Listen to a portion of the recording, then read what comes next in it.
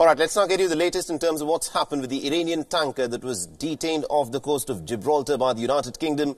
It has now finally set sail out of the British overseas territory. Now, according to Refinitiv shipping data, the Grace 1 oil tanker left Gibraltar at about 11 p.m. local time on Sunday evening. The vessel was renamed Adrian Darya 1 and it was given an Iranian flag.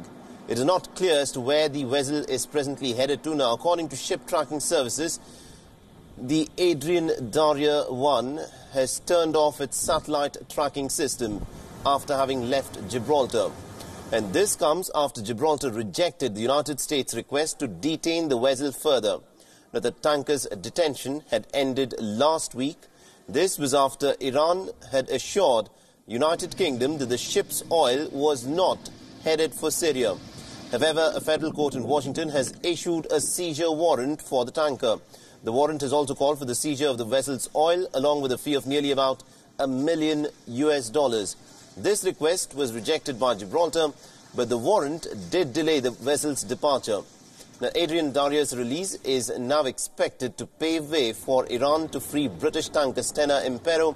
The tanker was captured in the Persian Gulf last month, and Iran has accused the British tanker of breaking international maritime rules.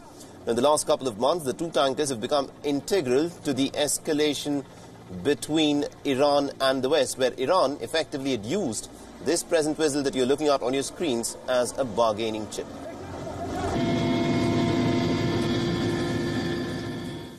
Meanwhile, 63 people were killed and 182 others injured in a deadly blast that ripped through a wedding hall in the city of Kabul in Afghanistan. Now, the blast happened in western Kabul, a predominantly a Shiite locality, and most of the injured were later taken to a hospital in the city. Now, initially, no one had claimed responsibility for the attack, but now the Islamic State has come forth and claimed responsibility for the attack that took place in Kabul. Now, in a statement, ISIS has said that one of its fighters blew himself up at a large gathering. Now, Afghanistan's President Ashraf Ghani has condemned the attack and has also expressed condolences to the victims of the blast. آماج قرار دادن مردم ما در مراسم خشی، مکاتب، مساجد، بازارها و مکانهای عامه نشان دهنده قساوت یک گروه حراس افغان است که برای کشتن مردم بیگناه ما کمر بستند. طالبان با نکوهش این حمله نمیتوانند خود را تبرئه کنند، زیرا آنان خود فراهم کننده بستری برای فعالیت توریستانند. Meanwhile, strongly condemning the attack, India has said that the culprits must be brought to justice.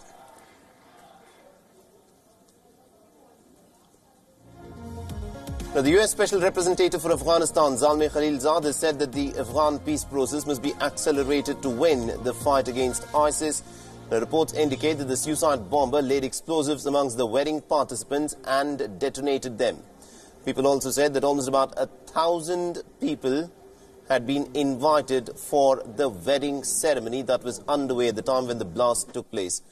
The staff could also later be seen clearing up the reception area after the blast.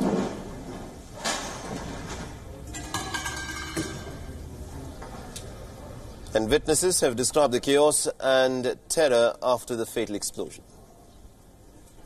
دم آشپزخانه بودم بدر میخواستم داخل مردانه بیایم. اینجا دیگه یک گرم شد دم گوشا موشای مقال شد چیزی دیگه ندیدم مقصد زیاد زخمی دادن. زخمی خیلی زیاد داد دیگه هر کس رفتن بود دیگه این راه کلگی نوبت نبود. خلاصه خدا با یک طریق خود از ساعت کشیدیم مقصد پلیس چیزا خیلی ناوقت آمد آمبولانس یک ذره جلتر آمد زخمیایی که یک ذره وضعش خوب بود میبرد دیگه از پرسنل هتل چند گارسون شهید دادیم زخمی دادیم دیگه کشته و زخمی خیلی زیاد داد. And also the groom for whom his own wedding day took this very tragic turn has said that he has lost his brother and a friend in the deadly blast. ماما ساعت چرا بیار ماما وارزویم رفت دیگه از برادرم رفت از پیشیم او وطندارم و یه سبب که به دوستم که به خوشیم آمده بود رفت از دستیم ساعت نفل بگیره و سبب چراغان کنه شاره بسته شاره چی کنمش چی به درد من میخوره بود امروز یعنی امشب شب جشن است، به حساب پیسه‌دارا یا به حساب چیا جشن میگیرم.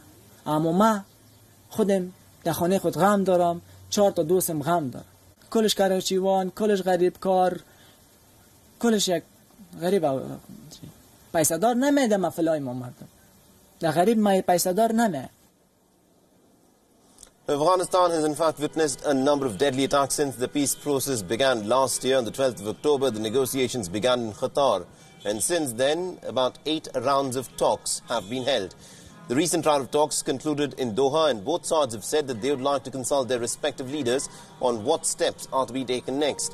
The reports also indicate that the United States may withdraw as many as about 5,000 troops from Afghanistan in the near future. Now, the question, of course, is what are the peace talks based on? The talks are based on 4 key issues. The Taliban will not use Afghanistan as a launch pad to conduct attacks. The United States will completely withdraw its troops from the country.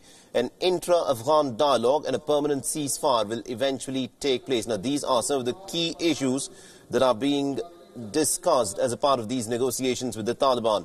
Now, even though for the first time ever the United States and the Taliban seem to be on the road of peace, the civilians, of course, remain on the receiving end of the conflict. The reports indicate that at least about 1,500 people have lost their lives.